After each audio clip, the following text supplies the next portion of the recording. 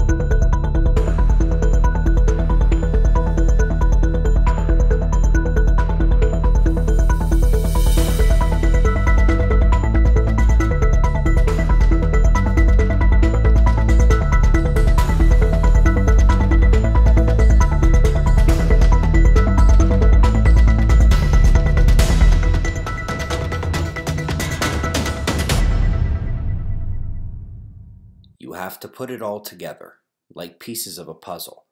None of them are hidden, even though some are indeed turned upside down, not immediately projecting their proper place in the bigger picture. The galactic arms are not merely peppered with stars, but with gases and dust and cloudy regions that present an entirely non-homogeneous microscale structure to the arms of the galaxy. We see this is likely to be true of many galaxies, and indeed resembles the larger scale cosmic web as well. There is a massive void in local space known as the local bubble, the remnant shell of numerous supernovae, with the core remaining as the local interstellar cloud, through which we are indeed currently moving. Now, while the supernova void is tremendously sparse, its neutral helium content is the primary source of the X-ray background of the sky, and the local cloud here at the core around our sun is 6 times more dense in hydrogen and is confirmed to be strongly magnetized. It also has a wide array of other elements as well. We are in a supernova remnant after all, and we should consider the oxygen to neon ratios relatively similar to other sources to be a pretty good indicator of the general elemental abundances. It is expressly believed by some at NASA that there is even more oxygen there locked up in the rocks and dust of the cloud, like iron oxide or aluminum oxide, as is much of the oxygen inside of our Earth, which is the mantle's most abundant element, by the way, just in rock form, not the gas we are used to breathing. It is interesting to note that it was the same interstellar or galactic wind that originally misguided some to believe we were heading towards the center of the galaxy that eventually showed our position. It was based on that galactic wind that they published this alongside the cloud image, the chart showing how the older results hinted at our being in the void amidst the empty areas of the interstellar cloud, but how newer data based on that galactic wind, caused us to now know that we are indeed inside of the local cloud. But that is about to change. You see, while the sun has been on a steady trajectory, the cloud is moving in another direction, to the left. So the sun is more likely to have entered the cloud at where the red arrow is pointing, that portion of the cloud there, but did so many years ago when that portion of the cloud was back over to the right, such that the red and yellow arrows would have been on top of one another. This combined relative motion analysis means we are moving pretty much directly into an empty area within some of the remaining nova core clouds, out of the denser magnetized shroud cocooning our solar system, and literally into the void.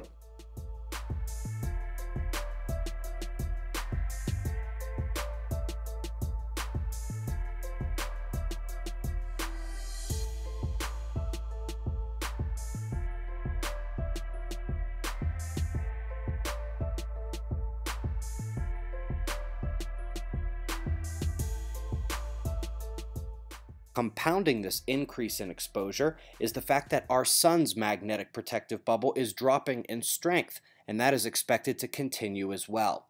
This allows more entry of those waves and particles on top of that allowed by our exodus from the cloud in the first place. Now, the sun has been very strong recently, stronger than it has been in about 11,000 years. This has provided a large amount of protection for the last century or so, but all evidence suggests that it is about to drop out hard in the coming decades, with a lackluster return over the coming centuries that is almost certain to miss the mark set by the recent multi-millennium maximum. And the cosmic ray forecast based on that drop in solar activity alone presents uncharted territory in modern science. So to review, we are right now coming out of the grand solar maximum since the end of the glacial period. We are about to see a tremendous drop into grand solar minimum, followed by a very slow magnetic recovery that won't likely reach those same maximum levels for thousands of years, allowing for that uncharted territory of high cosmic ray flux. Great job. And so I come back to these pillars, and I take a look at this idea of an equatorial ion fountain and how this, especially on the sun side, is compressed a little bit extra by the solar wind. If we have a space weather event, it can be compressed even more. And all of these papers that are coming out, sunspot maximum versus sunspot minimum. All right, we'll just go with sunspot minimum. More negative phase ENSO, more negative phase PDO, negative phase NAO, NAM, SAM, a disruption of the ENSO's control over the Pacific North American connection and a more variable intertropical convergence zone. What do all of these things mean when our electromagnetic interface from space is changing? The same goes for cloud nucleation, lightning, and hail formation, except these might be a little bit more easy to understand, because as we come to these huge, massive processes, like when we had the fifth paper that discussed solar cycle effects on ENSO, they're still mostly focusing on these statistical correlations, which are very convincing, but the mechanisms do feel like guesses, and they're not really purported to be much else than that. They're purported to be their best hypothesis. But what we do know is that on these smaller scales, in terms of whether it's direct aerosol production or air ionization, cosmic rays play a role in clouds. They play a role in lightning, and they play a role in hail formation.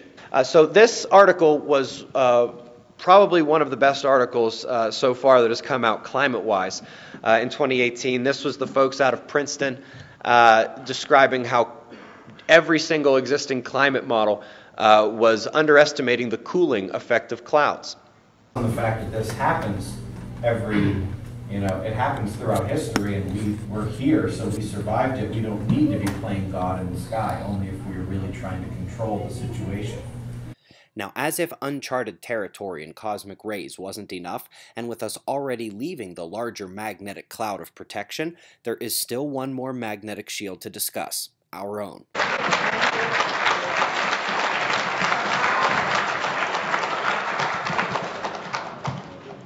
A review quickly of a lot of what we already know, a lot of what has come out of NASA, a lot of what has come out of ESA Swarm, what has come out of Berkeley, and some of the implications and what we can derived from that based on an interdisciplinary look at some of the other studies that have been done. But let's begin with where we've been and kind of where we're going here. So this is the North Magnetic Pole. The color change and the distance between the dots is indicative of a few hundred years ago. The pole was doing what it is supposed to do, move a few miles every few years or up to a decade, and sort of meander around the polar region. All of a sudden, about 150 years ago, it started going faster and faster, and it is now racing across the Arctic Ocean. About 5 years ago, it blew past the geographic North Pole, and this is basically what we're seeing. It's heading towards Siberia. Let's review what's going on with Antarctica. It is not moving anywhere near as quickly, but it decided it didn't want to go back over the geographic pole, and it has already left the continent of Antarctica. We all remember this, yes? Then, of course, we have this very scary curve that I wish didn't exist. Because essentially, we are coming off of geomagnetic maximum power about 3,000 years ago. And it was sort of a rapid geomagnetic spike. It didn't last very long, but even the period just before it and just after it can be considered the geomagnetic maximum of this planet, at least recently.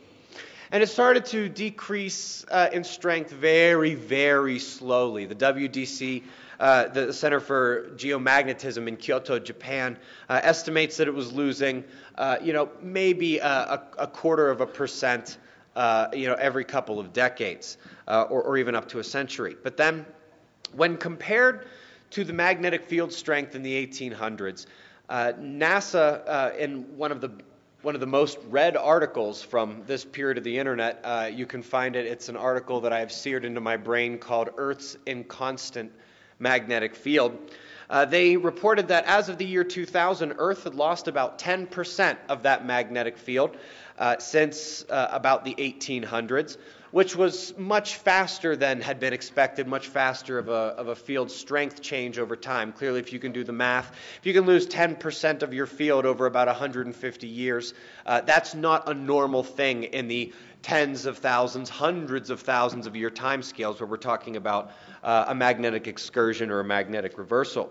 But then, of course, it was just 10 years later in 2010 when we got the word from Rune Flåbergagen. Now, that is a great name, isn't it? Does anybody know who Rune Flåbergagen is?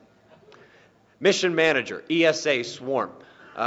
Basically on par with NASA's MMS mission. Slight differences. But in 2010, they needed to upgrade that figure. They said that we had gone from losing about 5% of the field per century to 5% per decade, and they put that 10% figure from back in 2000 at 15% down at 2010. In 2015, they neglected to give us a new percentage down, but Rune said that the trend was continuing. Earth's magnetic pole movement and Earth's field weakening are related to one another, and Earth's magnetic poles are getting ready to flip. That is the mission manager of ESA Swarm. You can Google that exact statement and find where it was absolutely blasted all over the internet after he said it. And so we have this situation where we have the changing magnetism of the planet, but it's not changing homogeneously everywhere. What we know now is that we have this rapid intensification of the movement of at least the North Magnetic Pole occurring simultaneously with this rapid loss of the field, the kind of thing that is not what you see over the thousands of years. I mean, you just do the math. You lose 10% over 150 years, then you lose 5% more in just the next decade. That is how you get that curve. That is simple math. It is not difficult. Of course, there is always the possibility that the Earth could buck this trend that's been going on for millions of years and just stop doing what it's doing and everything's going back to normal as I'm sitting here speaking to you. I like to bet on what we can observe and the trends that we do see. All right, so we had a couple of years ago, USGS and Occidental say that a magnetic reversal can happen once it begins to really get going in as little as 150 years. And then Berkeley came out just 2 years later and said, oh no, that's actually as little as 80 years. So it was very interesting to see that we generally think of these magnetic reversals as taking thousands and thousands of years to happen. Well, there certainly are many more years than that between them. But once it starts to happen, there is evidence. Again, the first study was from USGS and Occidental, and then Berkeley came and confirmed it. that these things, once they get started, can happen in less than a human lifetime. And quite obviously, we are more than 80 years into this one already. And we are seeing the intensification, the speeding up of the pole movement, and the speeding up of the loss of the field.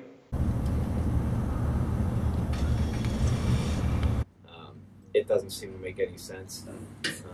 The only ideas I've come up with, they just sound crazy in my head, and I don't share them very often. But it's like holding two magnets, you know, if you hold it in a certain field, there's a repulsion. A consistency of reports from around the world of catastrophes that are amazingly similar. But a lot of people thought it's just what people dream up when they have a lot of time or they're dreaming or whatever. It's just stuff that people naturally come up with. What you're seeing now is just some of the last 2 years of peer-reviewed papers on pre-seismic anomalies of the electromagnetic nature. Hundreds of them preceded these before 2016, and now the maturity of their correlations have led to a NASA project involving electromagnetic pre-seismic anomalies, and China and Italy's launch of a satellite to detect these signals before earthquakes. Total electron content, thermal infrared emission, magnetic field anomalies, all able to forewarn of seismic activity because part of the seismic process is electromagnetic. Now let's back up and get the big picture. We reframed those studies under the over-electrified Earth scenario due to cosmic energy. Back to those earthquakes and volcanoes. By the way, this is not the same flurry of papers you saw at the start of the video. There are literally that many, and there are dozens more that I couldn't hope to find them all, let alone have time to show them in this video. The totality of them is not the point. The point is the recognition, and beyond that, the involvement of the sun. Sure, it is much more recognized by Chinese, Russian, Indian, actually pretty much every other region than it is in the United States, but even that acceptance is growing. After all, our paper with NASA's Dr. Wu Yan and Ohio State's Dr. Holloman got published, and it was all about the sun and earthquakes. The only thing stopping energy from space from having a greater hand in Earth's electrical processes is the magnetic field. The geomagnetic and geoelectric systems already link the ground to outer space, and cosmic rays are already known to penetrate to ground level. Simply put, everything about the electrical processes of earthquakes is going to get a boost as Earth becomes more exposed to the galaxy and beyond. However, it may indeed be the volcanoes presenting the ultimate concern, with John Casey and others predicting significant upticks in volcanic eruptions during solar grand minima. We are forced to look at the very convincing studies on silica-rich magma viscosity intensification due to cosmic ray bombardment, especially because a completely independent group of researchers just made the same discovery on 2 levels. Let's quickly also remember the potential of volcanic eruptions to play in the climate and cool the Earth. Now back to the new news. The cosmic ray signature on volcanoes is visible in both the duration and intensification of volcanic dust indices, the ones indicative of how much volcanoes are cooling the Earth. Not only does the wavelength match suggest forcing modulation on the 11-year solar cycle, but the lagged inverse amplitude correlation suggests it is based on cosmic ray surges.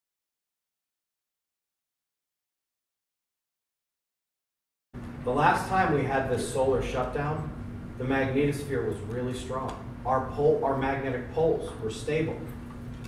It wasn't until the last Maunder minimum ended that the poles began shifting and the magnetosphere began weakening. As the lithospheric emergence points for Earth's field, the magnetic poles tell us a lot about what is happening. They are supposed to wander a bit, but the south has wandered straight out of Antarctica, and the north is on a tear across the Arctic Ocean, dwarfing hundreds of years of movement in just the last few decades. This, concurrent with the weakening of Earth's magnetic field, sets a future of magnetic reversal for our planet. Earth, Sun, and local cloud all provide a magnetic bubble, and each is in the process of becoming less of a protective factor for our Earth. Those energetic sources from the galaxy and beyond will get an easier run through all 3 primary magnetic shields into the atmosphere, and we already know cosmic rays reach the ground and penetrate already. Earth's weaker magnetic field is going to let in more of everything that comes by: sun, galaxy, and those far away. A weaker sun means less magnetic protection from the rest of the galaxy and, again, those far away. And as we come out of this local cloud, a large magnetic cocoon that leaves us with the fall of 3 major protective magnetic shields for our planet. Now, who likes whipped cream? Okay, so not to ruin this rosy masterpiece of universal attrition, but there is one other aspect of this that would be worth consideration at very least. Remember what the cloud is: magnetic hydrogen. There's also a lot of oxygen in there, both in gas form and likely trapped in the rock, where well-understood charge exchange mechanisms have demonstrated the extraction of that oxygen from the rock in asteroids of our own solar system to combine with hydrogen into water. It can certainly happen here too, and there is likely those polar water molecules aiding the magnetic character of the cloud.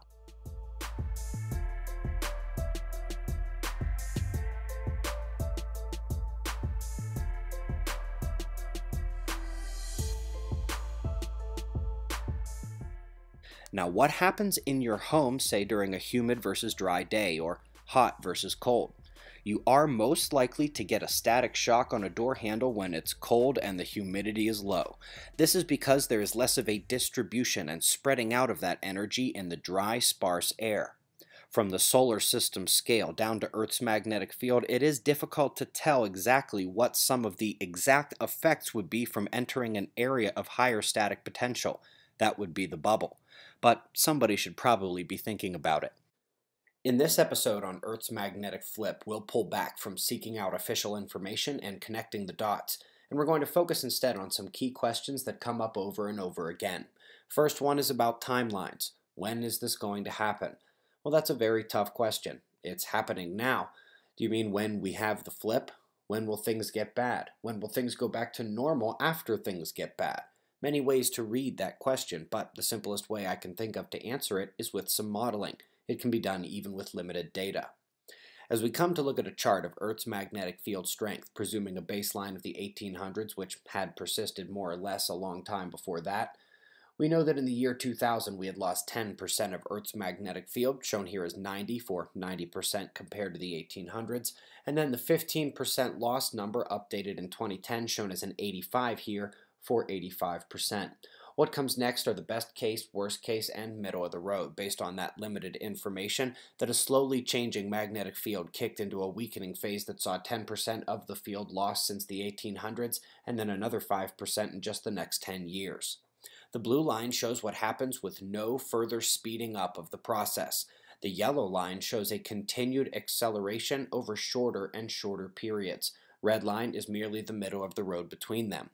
While this graph is indeed helpful for figuring out how little of our magnetic field will be in play over time, it indeed does not tell us when things will get bad.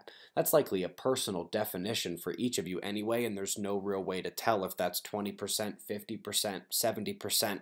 We do know that the field tends to retain at least 5 to 10% of its strength during reversals. What we can say is the fact that these lines confirm Berkeley and the previous work by the USGS and Occidental indicating that these events can happen rapidly within a human lifetime. I doubt that question about when things will get bad is one that anyone could answer, nor exactly to what extent cosmic rays will intensify at the Earth system. However, we could put our heads around something similar and include the fact that our sun's motion relative to the local dust cloud has us exiting it over the next couple of decades to centuries and going into an empty pocket. This indeed is the third shield against cosmic rays that Earth is losing right now. This chart will require some explaining. The blue area shows the total universal radiation. And indeed, being inside the Milky Way only provides a minute bit of protection, given that for every bit of the sky shielded by other stars, there is an object much closer that could produce energetic radiation. The blue area begins to recede strongly within the local cloud. The dust may be relatively sparse, as we would consider it, but it is vast and it blocks out radiation the further in you go. The solar magnetic fields of the heliosphere around our solar system take out much, much more, and so do Earth's magnetic fields. But as we come out of the local cloud, we are watching one shield against this radiation disappear. The pink area is the luxury we have enjoyed inside the cloud. As we exit, it'll be disappearing in favor of the blue. And then as the sun enters grand solar minimum, we are already seeing the highest cosmic rays of the space age, and we do expect it to go much higher. The dark yellow is the reduced radiation that, again, we have enjoyed as a luxury during solar grand maximum the last few decades. And lastly, we've got Earth's magnetic field weakening as well. Now at this point, we do see the lines begin to converge as nothing really stops the highest energy of all particles. But alas, the green, yellow, and pink have been our luxury, and we are indeed headed for much higher rates in the future.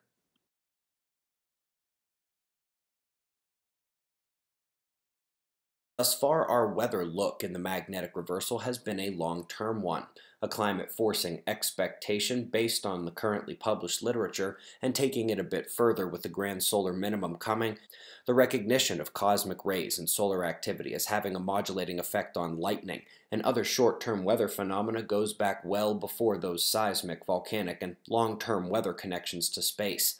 Over the last few decades, much driven by Dr. Brian Tinsley out of Texas, an incredible amount of information on space energy and lightning, cloud formation, atmospheric ionization, hail, nucleation, and more has been steadily coming out. Cosmic ray-induced particle showers are so well understood to have effects on short-term cloud properties that even the IPCC recognized the need to investigate these cosmic connections to terrestrial weather. Today, the effects on ice nucleation, cloud condensation, and lightning showers are well recognized, even if we're still trying to figure out the minutiae of how it all works. So now, just like before, as Earth's magnetic field weakens and the Sun enters grand minimum this century, should we be looking beyond the recent Princeton bombshell about the cooling effects of clouds? The best summarization of the air shower cosmic ray effects is electric. The cosmic ray particle cascade starts off as one super energetic proton breaking down into muons, electrons, neutrons, and photons as it collides and scatters its energy through the atmosphere. More lightning storms, more lightning strikes, stronger lightning strikes, more cloud cover, and higher variability of that cloud cover, easier freezing of supercooled water into more larger hail, and there is even considerable evidence growing in regard to wind speed correlation with solar wind parameters. All the things that make these correlations true have to first overcome the magnetic shield of our planet, and in terms of cosmic rays, the Sun's magnetic shield as well. That means that the weather can only intensify as the electric cascade from space intensifies. When you don't have plasma and electricity, you don't have any way of explaining these crazy stories. But once that becomes available, now they're all explainable. And it's a whole different way of looking at things. This is all new in terms of the plasma and the electricity.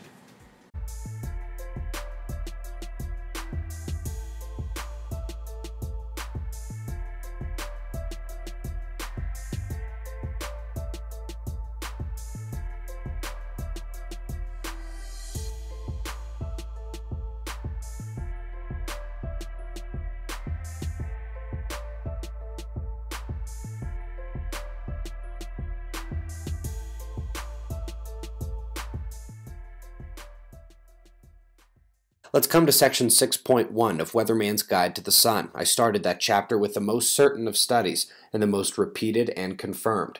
Terminal arrhythmia, especially in those with ventricular dysfunction. It's a big risk during space weather events. Now this could be why.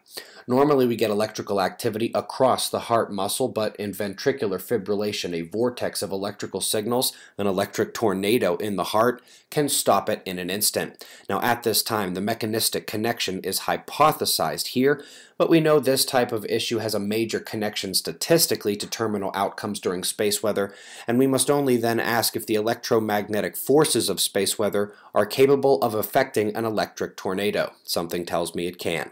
Now that we know how the secondary radiation evolution happens during a galactic ray impact, isn't that a good theory for the evolution of genetic mutations over time on Earth? If this has been hitting us since we began, then we're getting mutations in cellular tissues and maybe even genetic tissues every day.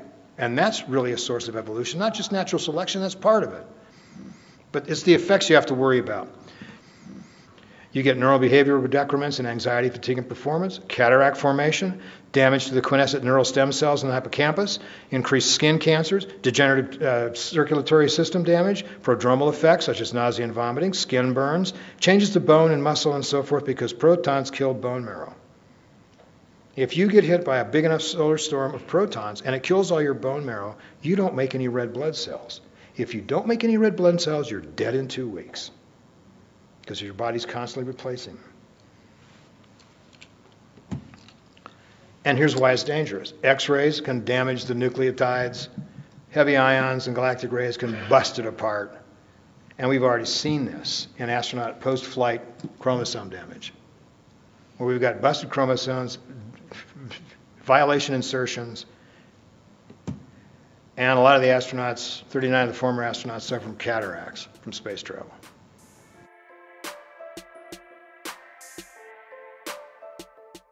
I've been into Canada since I was about 4 years old. My dad took me to Niagara Falls. I don't remember going through customs or doing anything like that. A little nervous.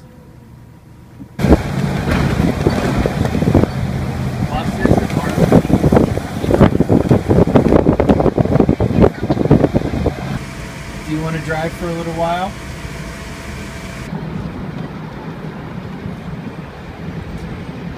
Disturbs me the most, right? It's like if we had 1859 again, what are we going to do? The Ehricton event in 1859 is where it actually broke the field. Minus 1900 nanotesla event that busted through the magnetic field and ignited all of the telegraph lines on Earth. I'll admit to feeling a little bit of ridiculousness. I had to come to Canada and have crappy internet to realize just how dependent not just the channel was, but how dependent I am on electricity. It is a realization of a personal vulnerability and realization of a, I guess, more general vulnerability.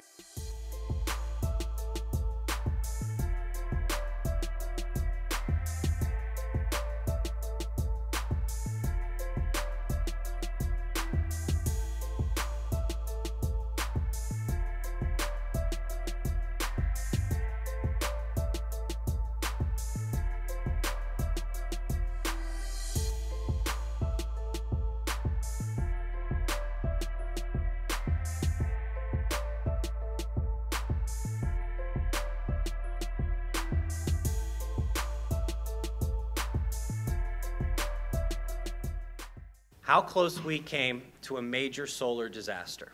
And what I'm talking about is what happened at the end of June earlier this year.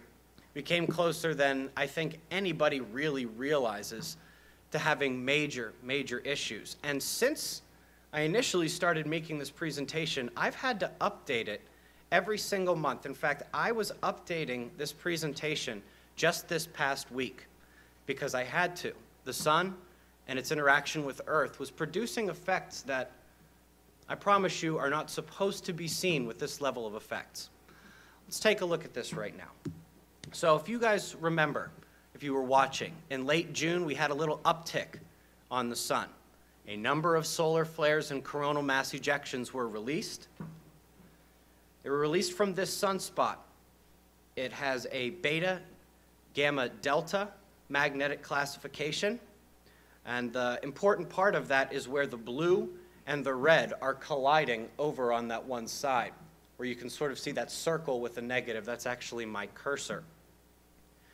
As you guys know, if you've seen the Sun series or if you watch regularly, where we get that blue positive and that red negative colliding in close quarters in the sunspot, that's where you're likely to get the flare energy, or at least the destabilization event that sets off a solar flare within the sunspot. You may also remember, thank you, Trevor, you might also remember that these coronal mass ejections, a number of them were fired directly at Earth. What you're looking at here is a coronagraph image, and the reason why we have a circle in the center appearing to sort of block things is because if we didn't have that circle in the center there, the sun's glare would completely wash out the image. This is a very sensitive camera. It's meant to pick up all those little lines and all those particles of ejecta, those charged particles in the coronal mass ejection. And so what you're seeing here, when it looks like this, we call it a halo eruption.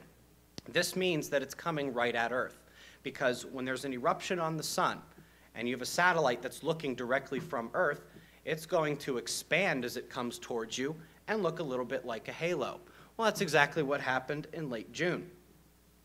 And after a number of coronal mass ejection impacts, we saw what equaled the largest geomagnetic storm of this entire solar cycle. You're seeing that as the red spikes on the right side.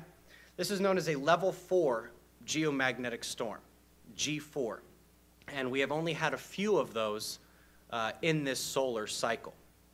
What you see over to the left, you see the blue and the red curves, and what that is that's known as the magnetometer. And to simplify, that's checking to see what sort of disruption there is in Earth's protective magnetic shield, the magnetosphere, due to space weather. And as you can see, there's a pretty good ding right there. Most of the time, even when we get a strong impact from the sun, we do not see these curves dip into the negative. And in fact, what this means, and I've only seen this 2 other times with solar events, is that for a brief period, about 2.5 hours, this coronal mass ejection impact actually whipped around and reversed the magnetic field for a little bit. And technically, when the magnetic field readings are at 0, technically, there is a large part of Earth that was Earth's shield that was magnetically neutral and letting solar plasma pour right into the atmosphere. And so this is a fairly significant event. Now, what did we have going on during this event? At the peak of the storm, nearly simultaneously, these happened minutes apart, the entire aviation radar system of New Zealand went down, which is one of the things you look for when you have a solar event. And the FNB digital banking system, which is the largest national banking system in South Africa, also went down. These happened within minutes of each other at the peak of the geomagnetic storm. Now, the interesting thing, when you have the geomagnetic storm, that can induce these electric currents and cause these disruptions all over the place. But when the magnetic storm ends, that is not the end of the story, not by a long shot. You see, that energy starts coming down layer by layer if it doesn't immediately get funneled down into the Earth through the magnetic fields. And so after we see these geomagnetic events, the place you look next for disruption is the atmosphere. So just a few days after this event, the Solar Impulse plane, I don't know if you guys know about this, it's the first completely solar-powered airplane. It was making a flight from Japan to Hawaii, and it fried its batteries as it went through the atmosphere. They made special considerations for this in the manufacture of the plane and in the housing of the batteries specifically to guard against this. Now, why do I say that there's a chance this was related to the solar event? Because this is exactly where the atmospheric disruption occurred after the geomagnetic storm. We had 6 tropical cyclones pop up in the Pacific Ocean, and there was one of them that was a strong candidate. We almost had 7, and that has never happened before. There have never been 7 simultaneous cyclones in the Pacific Ocean, at least not during the time that we've been watching. But indeed, there were 6 within just a few days after that, and as you can probably tell, this is the wind map, and the cyclones are the tight circles where it spins in. And I've got the precipitable water overlay on here so that you see some white and some light blue crowding the tropical storm. So you can really pick out where those tropical storms are. Now, the Solar Impulse plane, when it's fried its batteries, it was going from Japan to Hawaii in the exact area where 4 or 5 of these storms can be found. Is that definitive proof that the Solar Impulse plane frying its batteries was triggered by the sun? Absolutely not. But there are some coincidences you shouldn't write off as being, oh, that's just a coincidence. Things like this, we may never actually find out one way or another with 100% certainty. But things like this stay on the radar. So we had the ground events in New Zealand and in South Africa during the storm. And as that energy was, as expected, coming down through the atmosphere, we saw the Solar Impulse plane fry its batteries, and further indication that a lot of that energy that hit Earth and caused that storm was heading into the Earth through the atmosphere right in this general area. And as you can see, this 6 tropical cyclones hadn't happened since 1974. Before that, you got to go back a really long way. And this was the earliest formation ever of 3 typhoons in the western Pacific. Keep this slide in mind because we're going to see it again tomorrow afternoon. Further evidence that this solar event was major. It turns out that at the time that the sun fired these events at Earth, hiding right behind Earth from the sun's point of view was Ceres, the dwarf planet, and directly behind that was Pluto. A few days after Earth's storm, Dawn had to go into safe mode at Ceres due to an electrical event. And a few days after that, New Horizons had to go into safe mode at Pluto. But the point is that all the ways we have to determine whether or not this was a major solar event are kind of giving us a big thumbs up. We saw one of the strongest geomagnetic storms of the solar cycle, the strongest the strongest disruption on the magnetogram of this entire cycle. Ground events, atmospheric events, and it just so happens that everything on a line from the, with Earth and the sun had some sort of glitch that day. Now, is it possible that Dawn at Ceres and New Horizons at Pluto just coincidentally happened to both go into safe mode in these days following that, and they think they were electrical events? Of course it's possible that it's a coincidence. It's also possible that it's not a coincidence, and the timing of these things tells us a little more. So, I've sort of explained generally what happened, but I have not at all answered the question, how close did we come to actually seeing a major solar event? Well, that question is hard to answer, at least in terms of, are we 5 away? Are we 10 what away? What units? It's a very difficult question to answer, but when you compare the solar events that just did this to us this summer with some of the other solar events that we're used to seeing, it doesn't paint a very friendly picture. So, what we have here is some basic space weather information. We have M-class solar flares, which is where, at least for me, solar flares begin to get significant. Not all M flares are significant, and some large C-class flares are significant, but at M range is where we start to get significant. And then we have X-class solar flares, which are, X-class solar flares are about 10 times powerful than the M-class solar flare. Then we have major flares and mega flares. Just kind of keep this in mind and how much more powerful you get when you move up a level. It's not like you go 1, 2, 3, 4. You don't go 1, 2, 4, 8. It's by powers of 10. So, looking back to just the last solar maximum, there were multiple X10 flares, hundreds of X-class solar flares. And there was only, let me go back for a second, there was only that one ground event of all of those in Sweden. Did you guys hear about the Sweden blackout of 2003, the Halloween storms?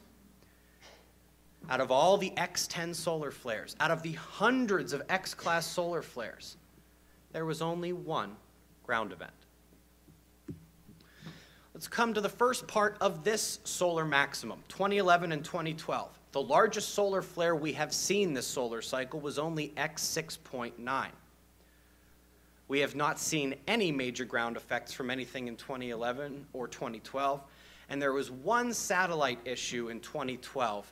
If any of you remember the early March solar flares that actually released gamma rays, it was one of the first times we've ever detected gamma rays instead of just X-rays from a solar flare.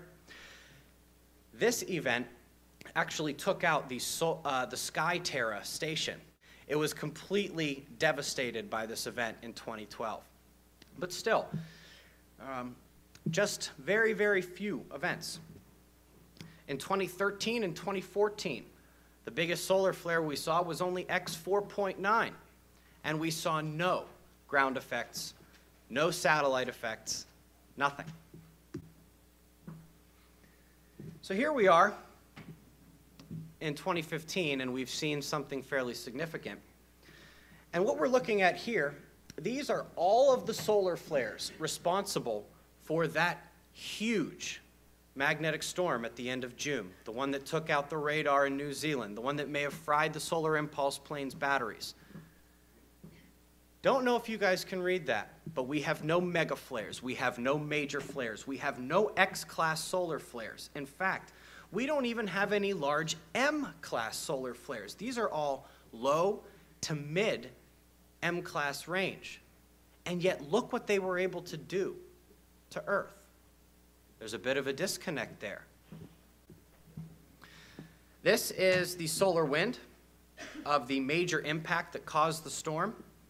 And what you're looking at on the top line, which is supposed to look a bit orange, that is the density of the solar wind. It's relatively dense. The next row is the plasma speed, how fast these particles are hitting. And that's above average speed, but certainly not anything you're going to cry home about. In fact, we had a coronal hole stream just this last week that pushed the solar wind speed near 900 kilometers per second. Here, we don't even hit 800. Down below, there's about a 10x increase in the plasma temperature on the Kelvin scale. With big solar impacts, we can see a 100x increase in plasma temperature or more. And so, somebody like me who has studied every solar event going back as far as they have really been able to track these things, I look at what the sun did with the only moderate flaring. I look at what came in the solar wind, and it's above average at best. And then I look at what happened to Earth, and I say to myself, how in the world did this just happen? What if that was an X-class solar flare? What if those were X10s? Things that just a few years ago we were taking without issue. The idea that Earth is responding to these solar events differently is something we're going to talk a lot more about tomorrow. But let's come back to what's been happening this year. A little bit after I started this presentation, and keep in mind that that KP8 event was in late June and some of the effects bled into July. But in August, we had another KP7 event. This was off even smaller M-class solar flares, even weaker than the ones that we saw in June. At the peak of this storm is when that Washington, D.C. blackout occurred that took out the radar. You guys remember when those hundreds and hundreds of flights were grounded from Virginia and West Virginia and Maryland? That occurred at the height of the storm. And there's absolutely no way that should have happened. In September, we had two separate KP7 events, which is a level 3 magnetic storm. And the first one, at the peak of the storm, that transformer caught fire and blew up in Ireland. The second time it happened in September was when we got the San Diego blackout. And you guys might remember, we talked a little bit more about this on our Fly on the Wall podcast because this was a very significant event. The San Diego blackout was not an electrically induced fire or explosion. They actually shut the power off because on their side they could see energy was rising to levels that should never occur, and they had to shut it down or they were going to lose every transformer in their system.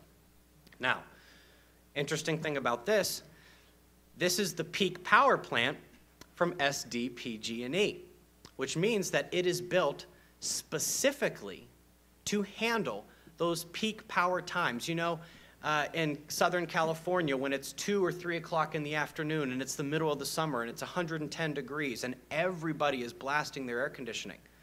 That's what this power plant was built for.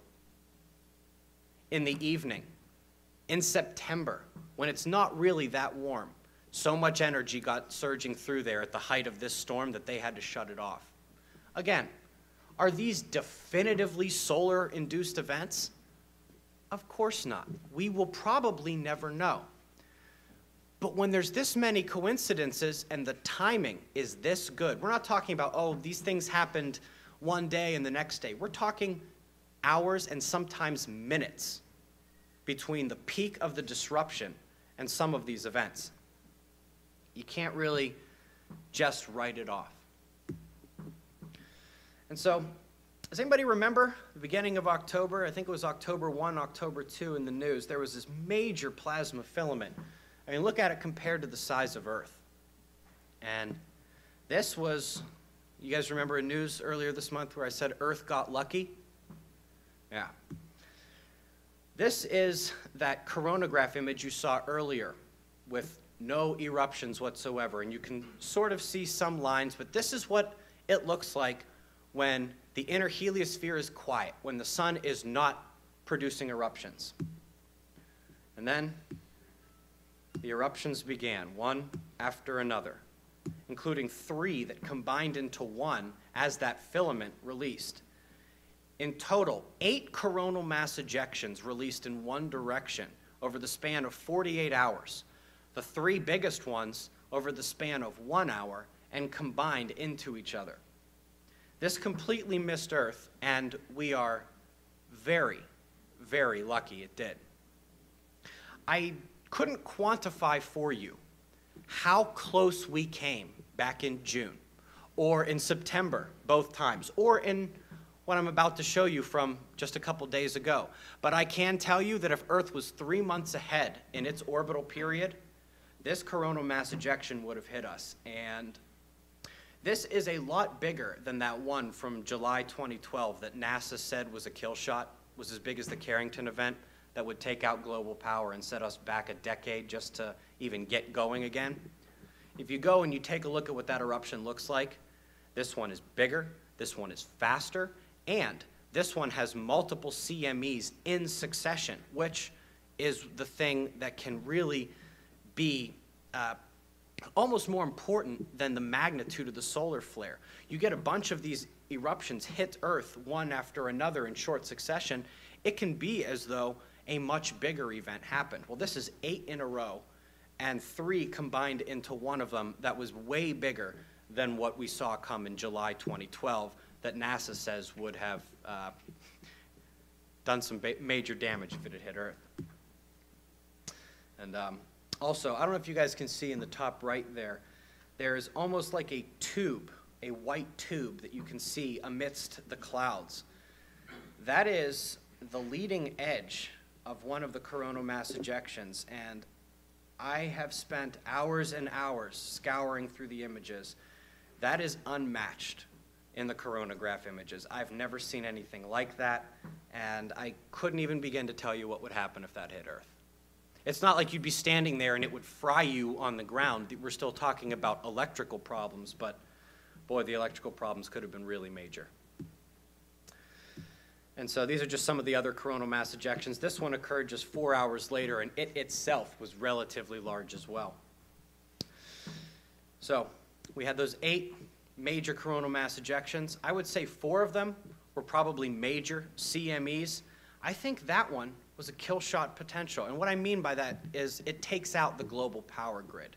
It's the kind of thing where the transformers across the world do start blowing one by one by one, where the ground currents are such that, you know, you could see fires in homes, things like that. I mean, heck, just think about what happened back in 1859. The telegraph wires caught fire. The telegraph operators got shocked. They unplugged the telegraph machines, and yet the telegraphs kept transmitting back and forth. We're talking about major, major influences here. Luckily, this one missed Earth. Let's come to October, because just days after that, we saw another level 3 magnetic storm. And yes, this is the one that was just a few days ago. Now, was this X-class solar flares? Was this M-class solar flares? No. This was a coronal hole stream that triggered this. So we're not even talking about a burst, an eruption from the sun, just a speedier part of the solar wind. These types of things should not be happening with this moderate or an even puny level of space weather. But nevertheless, near the peak of the storm, we had a melted power line in Washington State, just a few miles away from the Priest Rapids Dam explosion, which they also said was electrically related. very tough to ignore those two things so close together when they're like that, especially at the peak of a storm. We also had the transformer fire in India, and I am still looking into the loss of power across the entire country of Belize that occurred during that time. I can't tell you definitively that that one's a great candidate, but it's certainly a candidate. And the transformer fire in India and the two electrical disasters in Washington are very, very good candidates for having been affected by this geomagnetic disruption. And so this leaves one asking, what exactly is it going to take? You know, if you had asked me this question, what's it going to take for there to be a global blackout? For there to be that solar kill shot? If you had asked me that in 2004, well, first, I wasn't looking at this stuff in 2004, so I would have looked at you like you were crazy. But had I been looking at this stuff and paying close attention, I would say, look, we take X-class solar flares, we take X10s and higher.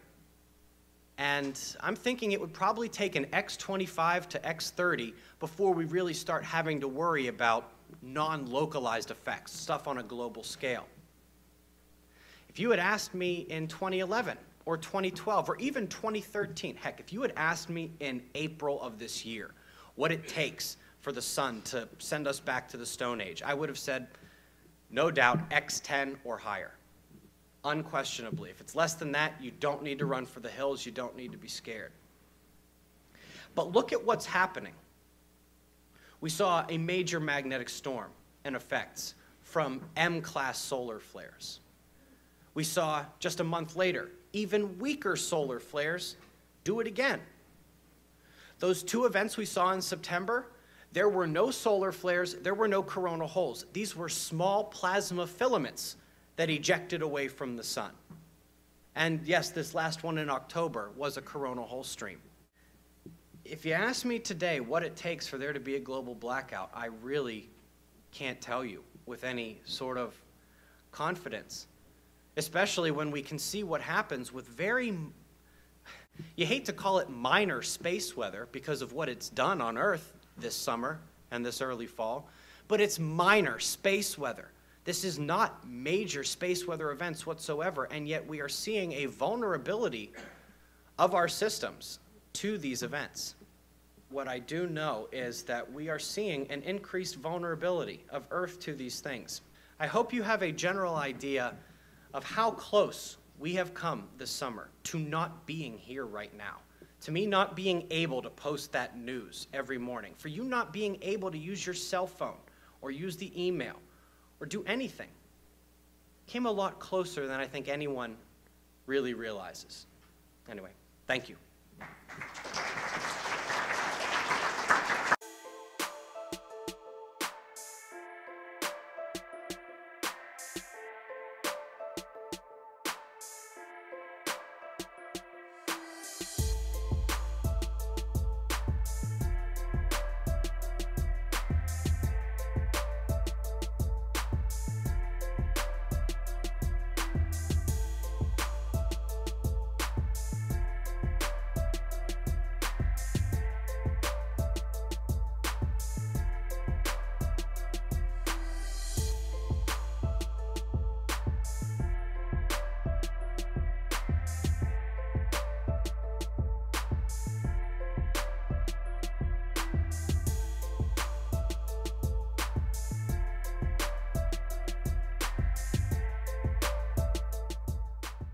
Now, let's take some time to go over some basic prepping notes. No way to do this comprehensively in this video or in one video alone, but we can get you started. I want to hit 2 points right now. How should you prepare? And are there some areas in the world that are going to be in worse trouble than others? Let's start with the basic prepping. So as to not overload all at once, let's get our heads around some of the basic things you need in any emergency, long or short. It's good to have food, water, and supplies, including for yourself, your family, and your pets. The other basic part of this is keeping your head out of the sand.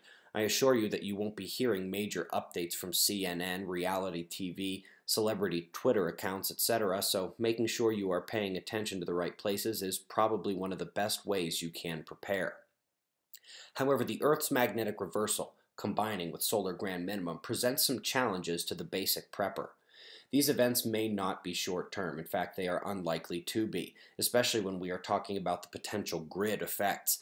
At the National Space Weather Forum in Washington, D.C. last year, I sat listening to how unprepared we were, how our electrified way of survival can be taken away in a matter of hours. And since only a handful of groups have all the contracts for emergency aid pretty much everywhere, it is commonly believed that such a business model is based on things not getting too bad in too many places all at once, certainly not everywhere at the same time. So, what else should you consider? The first thing that comes to mind for this non-comprehensive list, please do recognize there is so much more, is the long-term need for that food and water, not to mention those medicines and pet supplies that might apply to your personal situation. Our government says we could be down months to years, so seeds and tools and books on how to live are useful in that type of life. Maps on local areas, goods to barter, especially vice goods, clothes for extreme weather, etc., but also the mental side of things. Local ways to survive, the plants, trees, the insects, mushrooms, the terrain, the waterways. And what about your neighbors? Do you have a bug-out plan? What about a bug-in plan? If you can stay in your castle, it is always best. You're starting to get the picture of how comprehensive a mental exercise this can be, in addition to the physical preparation. But let's now go to an overview of areas of the world that are likely to be under duress. I absolutely did move my family across the country. Now, this is not a move everyone can or should make. My job is here online and can be done anywhere. My wife is our CEO and is capable of anything, and my kids are not yet in school. Not much tying me back. I am not willing to bet against all the available data I can find, or the patterns of our planet that have persisted since long before humans started their first fire. If I could even find one clue that we were not on the verge of a reversal, I'd say so. But I can't, and I chose a place I find suitable against many future hardships. Let's take these one at a time. First thing that comes to mind is the coastline. Not only are there a lot of people, and people means chaos in an emergency, but the earthquakes and tsunamis, including those from subsurface ocean volcanoes triggering landslides, means that the coastal regions present a major concern, even if you're not at a major fault line. Do you know how to spot the pre-tsunami warning signals? Could be the difference between survival and something else. Even on the U.S. East Coast, where they don't have major earthquake risk, they have the Canary Islands across the Atlantic and the Puerto Rico Trench waiting for a landslide to send a massive wave at the coast. We mentioned the high population areas already, and this one is pretty simple. More chances for chaos, less resources in a disaster, crowded exodus from weather or tsunamis. One of the most basic location safety points is you wouldn't want to be in Times Square when everything bad begins to go down. Let's step down to the severe weather events. It's not like you'll see tornadoes in Death Valley or Mount Everest or even here in the high desert, but areas that see them could see more. The breadbasket is going to see hailstorms like they've never seen before. The wind, precipitation, ice, flash flooding, all intensifying. So picking your battleground is important. For us here in New Mexico, there are no quakes or tsunamis, not really any tornadoes, and less of the other severe risks as well, provided you are not living in an arroyo.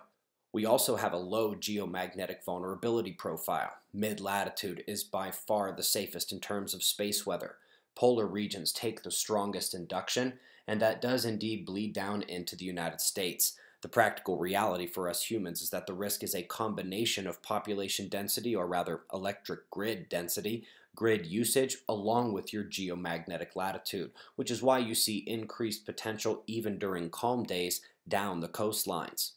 However, one can't simply head south from Canada per se without looking back. Get too far south and you come under duress of the equatorial electrojet and the magnetospheric compression of solar eruptions reinforcing the downward precipitation of Earth's equatorial ion fountain and adding Van Allen particles to the precipitation as well. We do indeed see equatorial excitation and risk potential growing along the equator with the polar regions. And let's not forget the South Atlantic anomaly is there, the most prolific upsetter of satellite GPS in the space age. Now, thinking back to high latitude risk one more time, The last note is one about cold. Since cold records doubled heat records last month in the U.S., since snow records continue falling, since Princeton described a cooler future than models predict from above, and Yale did so from below, and with our current interglacial overdue for a major drop in temperatures on this planet, one must caution against the warming-only propaganda in the news. Climate change absolutely goes both ways, and with the sun going to sleep as our shields falter, it's a recipe for deadly cold events if you are too far north or south. Now, there's no place for fear in this. Fear is a thief of your time and focus, but make no mistake, in almost every way imaginable, these changes on Earth and Sun are extremely concerning and merit your attention. Eyes open, no fear. Be safe, everyone.